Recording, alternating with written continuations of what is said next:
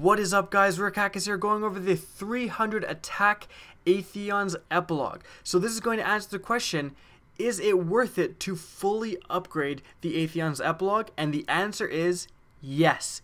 Yes, 1,000 times yes. Too many people are kind of ignoring this gun, putting it on the back burner because it is relatively easy to get compared to some other guns. Now, yes, you do have to beat the raid on normal in order to get this gun, but that's it. You don't have to beat the raid on hard. It's not exotic, so you have a decently high chance of getting this. A lot of people do have this gun.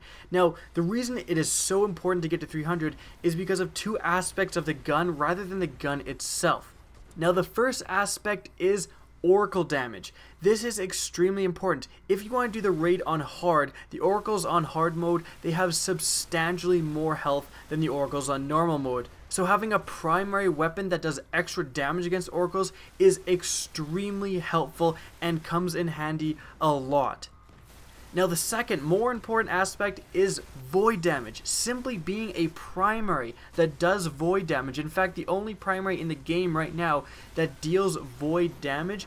This weapon is so phenomenally useful when you have a void burn skull on. So when you're doing a nightfall or sometimes the weekly when there's void burn, this gun becomes so powerful, and it is so helpful to have a primary weapon where you can get lots of ammo for. You're not really having much ammo issues for your primary weapon that is having a phenomenal damage output because of the burn. Your first goal in this game is to be trying to get a primary of all the different elements, and this fills the primary of void damage. Now, not only is void damage exceptionally good when obviously there's a void burn, but also just being void damage is going to make this gun very useful during the raid because of Minotaurs. Minotaurs always have void shields, so whether you're just fighting a normal Minotaur on the raid on normal attacking the Oracles, or you're fighting the Praetorians trying to defend the plates on the raid on hard,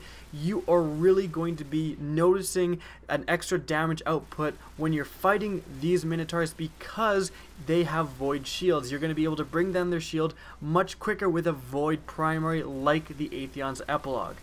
The gun in and of itself isn't actually that great. It behaves basically exactly like pretty much any other purple auto rifle that has maxed out fire rate and minimized impact, but again, the fact that it has extra damage against Oracles and it does void as a primary means that it is extremely useful in the endgame content, and maxing its damage to full, aka getting its attack to 300, is extremely important, especially because you can bring this weapon. I've brought it myself to the raid on hard several times, and so this weapon is perfectly good and can function on the raid on hard. I hope you guys enjoyed the video. Please remember to rate, comment, and subscribe for more Destiny content, and as always, have a good day.